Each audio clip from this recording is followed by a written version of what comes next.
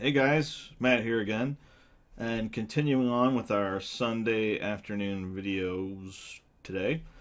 We're going to be taking a look at something called tweaking.com. Hang on. Yeah, tweaking.com Windows repair all in one.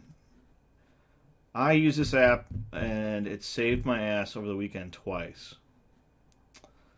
I had two computers here at the house that had some really messed up network adapters. Each one, I don't know why.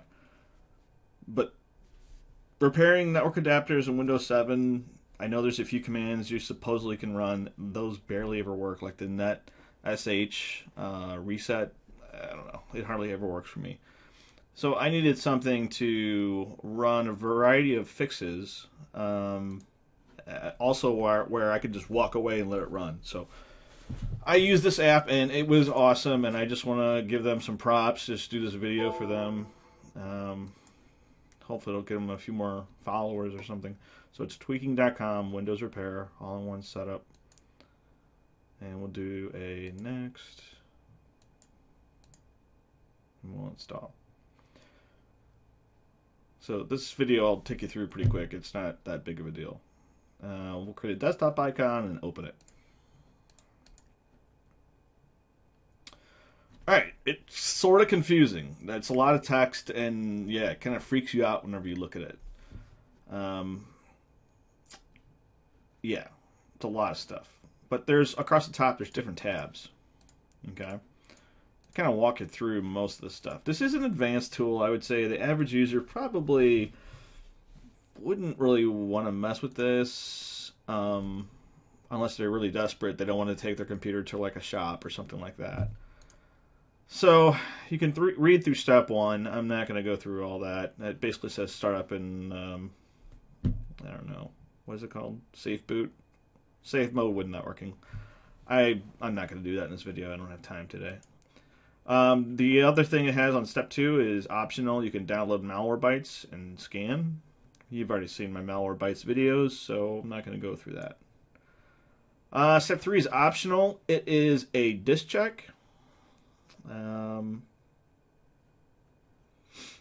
Yeah, so it's a disk check. See if the disk check is needed. No restart required. Check disk if needed. This requires a restart. So this will check your hard drive, check for errors. Sort of necessary thing to do when you're, when you're having a problem with your computer anyway. A bad hard drive can always, be out there. So step 3 is definitely something you want to try, and then just say do it down here on number 2. Step 4 is a system file checker. I use this all the time at work and with my clients at home and stuff. System file checker, SFC, will go out and look at the default Windows installation, the one you're using right now, and check every single crucial file and make sure it's there. And it's the original file. So let me give you an example of how it works. So we'll just say do it. It brings up this little command line. So it's going to go ahead and verify the system. And it doesn't take that long, but I'll still pause. I'll try to. Okay, well, the family just got home, so it might be a little loud here, so I better hurry up. So the system file checker went through and didn't find anything it needed to, replace, but if it does, it'll go ahead and replace it for you, and then you can go ahead and it'll tell you to reboot. So this is a good idea. Step 5, back up the registry.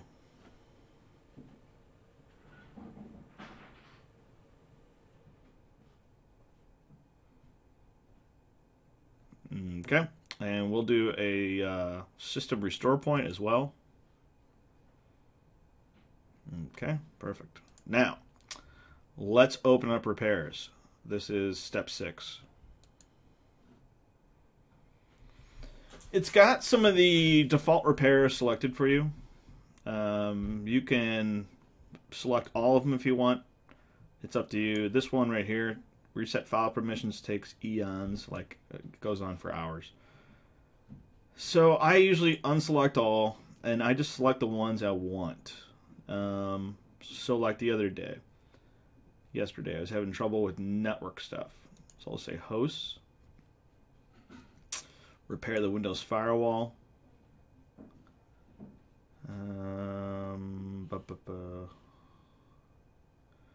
Yeah, we'll remove temp files too. Repair WinSock.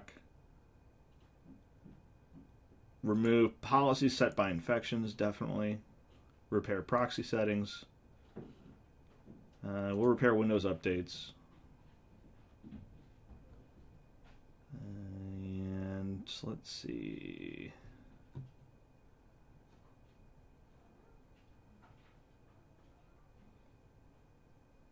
I think that's about all I did. Oh, repair Internet Explorer.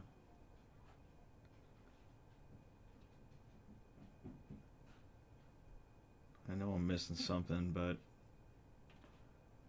I don't know what. But anyway, I've got those selected, and I would just say start repairs.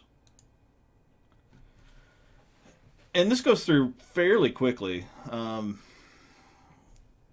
The one that takes the longest is the reset file permissions, which, you know, if you're really desperate, I guess you can do that, and that'll probably take you most of the night, depending on how fast the PC is.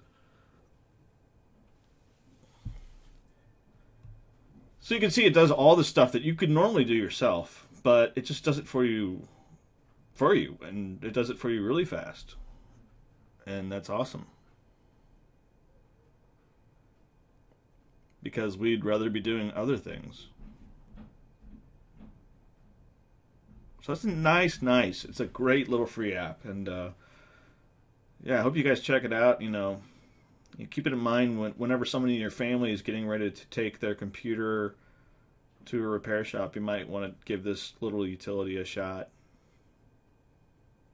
So you get the idea. I'm going to go ahead and stop this and upload it. Bye.